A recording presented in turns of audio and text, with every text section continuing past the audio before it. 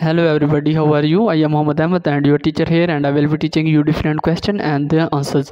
So I welcome you on classteacher.com where we will be discussing question. So let's get on the question. Our today's question is: the nurse is setting up an education session with an 85-year-old patient who will be going home on anticoagulant therapy. Which strategy would reflect consideration of aging change that may exist with this patient? Option A: show a colorful video about anticoagulation therapy. Option B: present all the information in one session just before discharge. Option C: give the patient pamphlets about the medications to read at home. Option D: develop large print handouts that reflect the verbal information presented.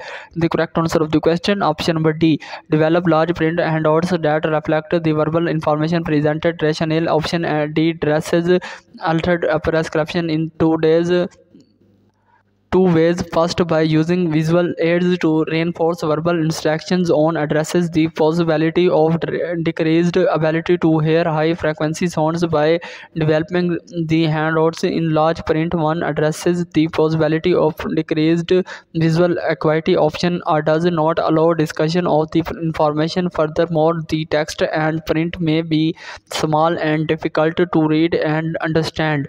So that's the correct answer of the question. If you have any question, just leave a comment. I will be answering you as soon as I can. Thank you very much for watching the video. Please don't forget to like, share and subscribe our channel. Until next question, bye bye.